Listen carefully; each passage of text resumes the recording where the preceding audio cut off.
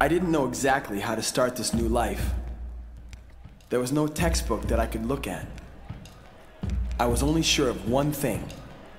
I wanted to be surrounded by this dance, no matter what. I wanted to be a part of that world. So unprepared, and yet perfect. For a time, I ventured down my father's path. I got a job, hoping I get my dad off my back. I made plans to be a doctor, maintain the family tradition, but... They didn't understand anything that I was doing. But that's when I knew I had to operate differently. Take a mistake, and I turn it into a move. I just had to find myself. Where I could find that thing, that dance that I was looking for. And then, I saw it. The hairs went up on the back of my neck, I guess my whole head, and they never went down. I just wanted to be funky. My choice was made. Dancing's what I did to get away from all the craziness. I tried to stay on track, but it was everywhere. Create something and throw it out there. My personality all over it. So I practiced in basements, garages, at night by streetlights.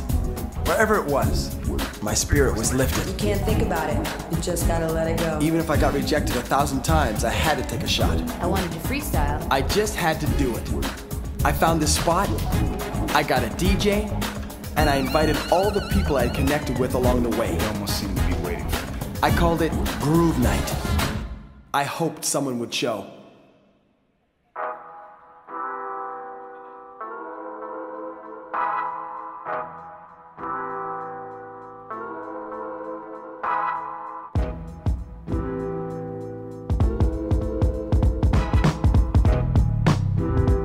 The first time I went to Groove Nite, there were only a few people there.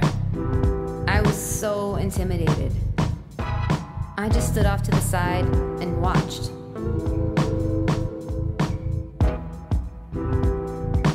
I'm grateful for Groove Nite because I know a lot of people go through the same thing. Whether their anger or their frustration, whatever they're going through, it just comes out through their dance. And at Groove Nite, we just let it all out. Once I got used to it, Groove Nite became part of my weekly routine. It was totally the opposite of a club or an audition. There was no pressure. Groove Nite. It became a place where just about anything would happen. And did.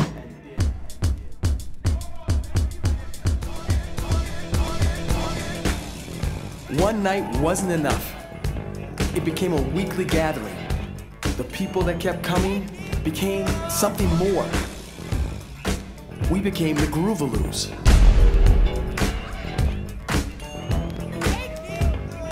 Coming to Hollywood, it can be kind of hard because you need a family and a strong foundation. And even though I have strong beliefs, being in the Groovaloos, they allow me to be who I am. They don't judge me. The Groovaloos became a family, and family doesn't always let you off the hook. We push each other, help each other grow.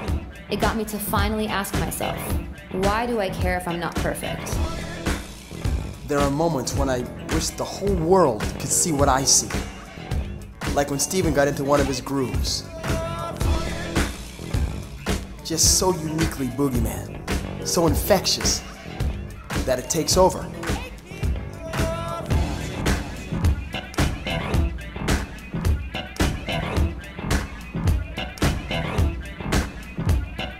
This was everything I dreamt of. I never wanted it to end. I'd already lost one family. I couldn't lose another.